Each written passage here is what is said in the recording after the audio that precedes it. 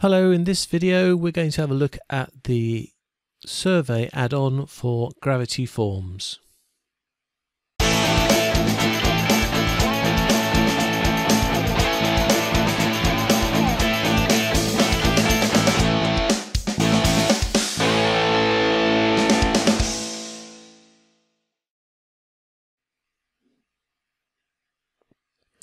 So the first thing I'll do is I'll show you a simple survey that I think is the one that comes with Gravity Forms itself as the example.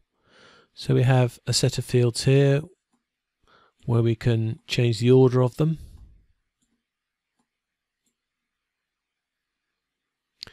We then have the standard I agree, don't agree type fields. You can also change the wording of these. So for this one I've added another column, don't want to answer. And you can put them together in groups rather than just each individual one. You can also rank things in order. Have a star rating question. Or radio buttons. You can also have checkboxes as well. And you can put in text.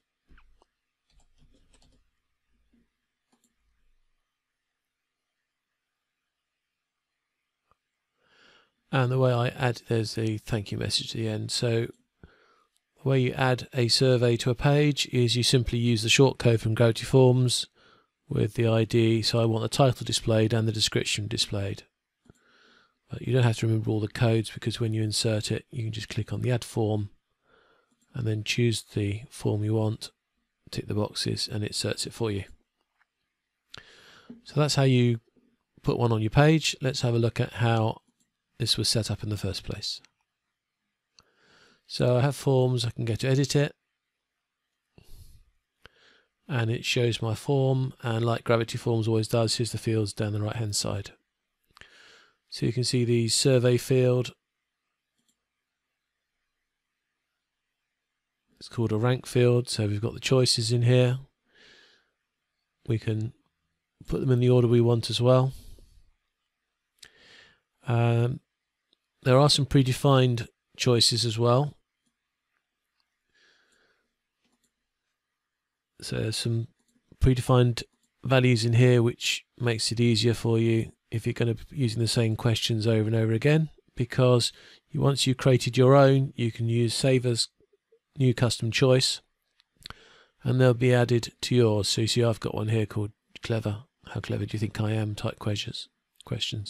So if I say insert choices, that will now replace what's there. So that's nice and easy. Then we've got the survey field,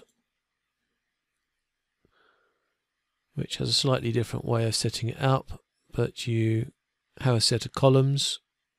So you can add and remove columns, you can drag them to reorder them. If you want a weighted scoring system, you can enable scoring and then give them a value each for that sort of thing. We can enable multiple rows, so you can put a second row in, a third row in if you want.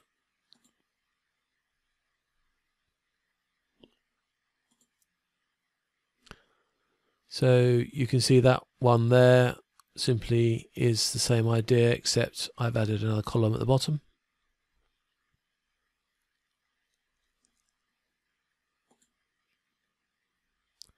You see this one here is pretty much the same, except we've got multiple rows, so it goes on with more rows.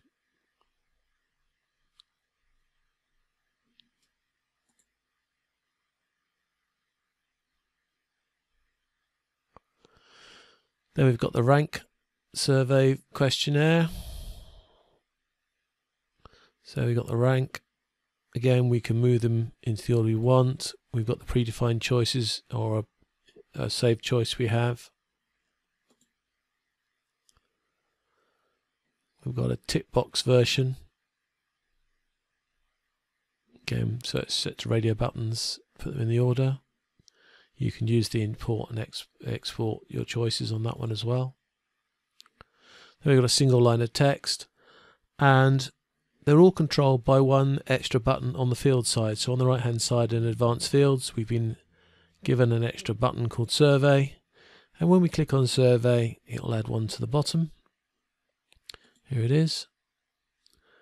And so we can put a description in, we can change the question,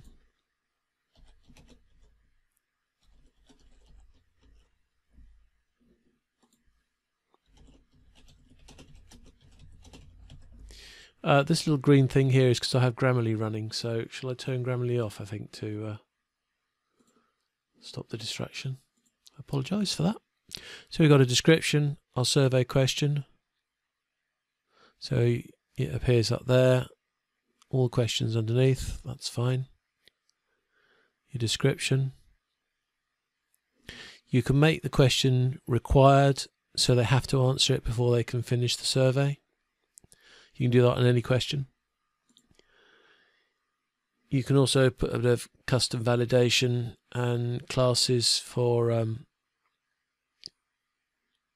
styles. So this description displacement is where would you like the description that we've just typed in, where would you like it above or below the inputs. Custom validation is if they enter an invalid question, which is not so easy to do, of course, with this survey questionnaire. And the advanced features, you can have hidden fields, which wouldn't make much use in this, but you might use conditional logic. So conditional logic means that I can make this question appear or disappear depending on the result of another question further up in the survey. So if you're going to go down and ask a question and there are following questions, you can enable this logic so they only show if that first question is answered the way you expected it to be. And if it isn't, then those follow-up questions don't need to be shown. And that is a very useful feature because that makes a questionnaire survey much easier to follow. Whenever I talk about that, I always think of the tax form you have to fill in at the end of the tax year, which just goes on, you know, if you don't answer this question, go to question 19, and you have to go flicking through pieces of paper trying to find out where question 19 starts. With this Gravity Forms, we can make all the questions that are not applicable disappear. So that's what you do to create your questionnaire. Then you put it on a page so it gets used. Then I don't know what to save it. So then in entries, you'll end up with the results of your questionnaire. So here's the fields and the results. And then after you've got those, you also have a statistical survey results. You can set a date range if you've been running the survey for a long time. And you can see here we've got some of the scoring system live. And here's the questions. The only thing I would say about questions, this is reminded me, of course, that if you create a questionnaire and then you change the questions halfway through when people are collecting data, that can invalidate your results to quite a degree. So once you've made your questionnaire live, don't edit it and run it again.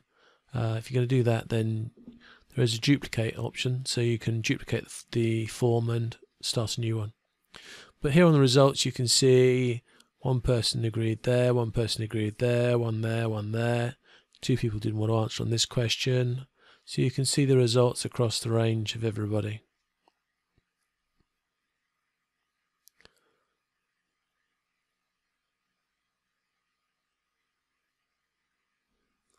And the radio buttons have a slightly different way of showing the data. So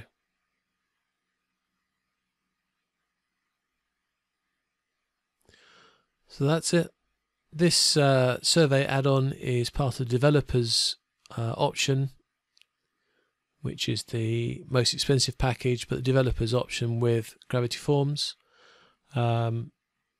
which would give you unlimited use on unlimited sites. Survey is one of the add-ons I use the most, and that's why I thought it was a good idea to do a review about it.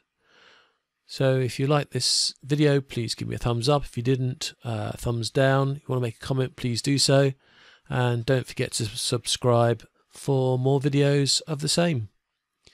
But for now, thank you very much for watching, and goodbye. For more info, visit wpbusinessclub.com.